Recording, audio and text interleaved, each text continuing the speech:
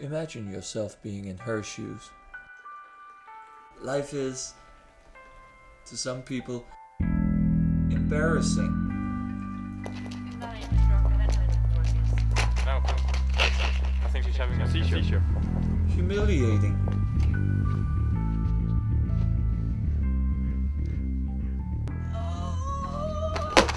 Dangerous. Because they have epilepsy.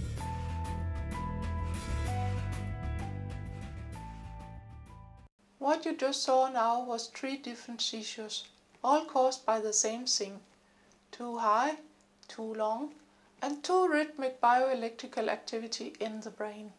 In a brain scan and EEG, brain waves normally oscillate rhythmical with moderate amplitude. They must be heavily amplified to be captured at all.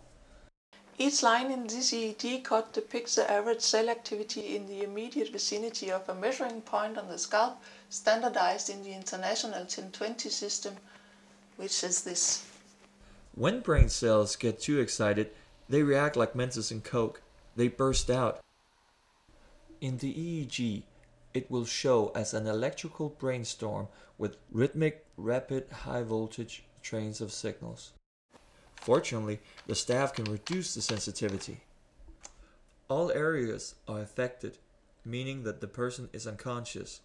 This pattern, spikes and waves, is the hallmark of epilepsy.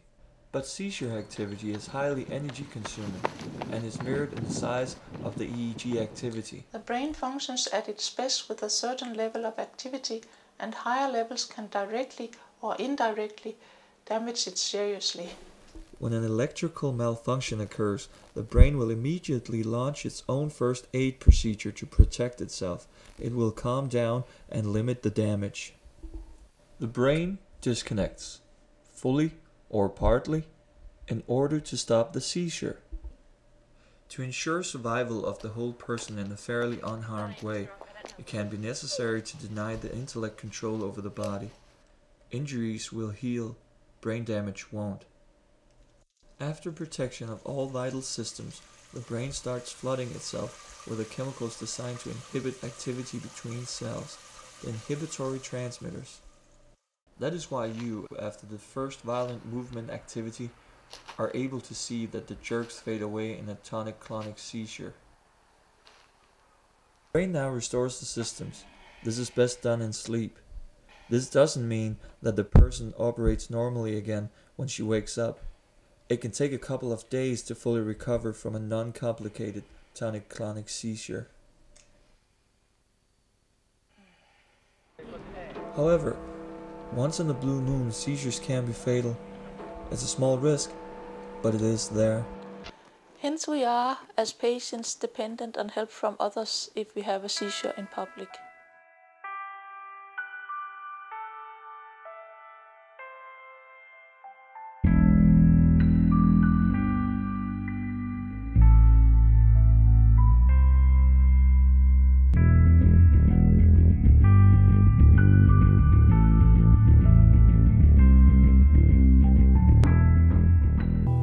It's really that easy. Thanks for helping.